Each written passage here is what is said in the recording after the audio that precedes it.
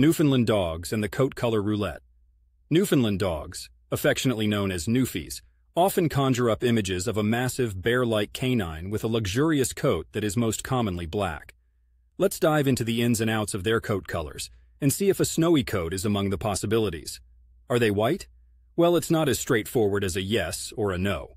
The official breed standards recognized by major kennel clubs such as the American Kennel Club, AKK, typically list black, brown, gray, and the striking black and white, known as Landseer after the famous painter Sir Edwin Landseer who famously depicted them, as accepted colors for Newfoundland dogs. Pure white Newfies are not part of the breed standard and are incredibly rare. However, genetics can be funky sometimes. While a pure, snowy white coat isn't the norm, you might come across Newfies that appear to be predominantly white with only a smattering of color. These individuals might be Landseers with much more white than usual, or dogs with a genetic anomaly causing a very pale coat. Let's talk a little bit about genetics and pigmentation. The white coat in many dog breeds is usually the result of selective breeding practices, aimed at encouraging certain traits, such as the spotting or piebald genes that create patches of color on a white background. While in some breeds this may lead to a completely white dog, in Newfies, this is not a recognized or typical outcome.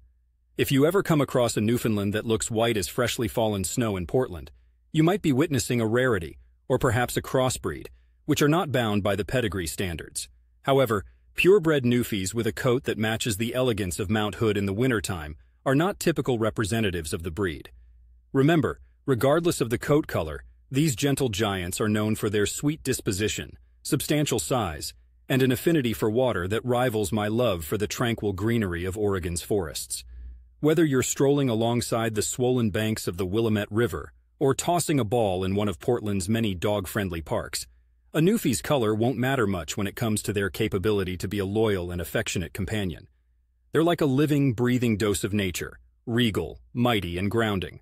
So, while you're less likely to spot a white Newfoundland dog than you are to find a day in winter without rain in our dear PDX, the wide spectrum of colors these dogs come in all share the same Newfie spirit, a spirit as encompassing and deep as the forests that surround our city.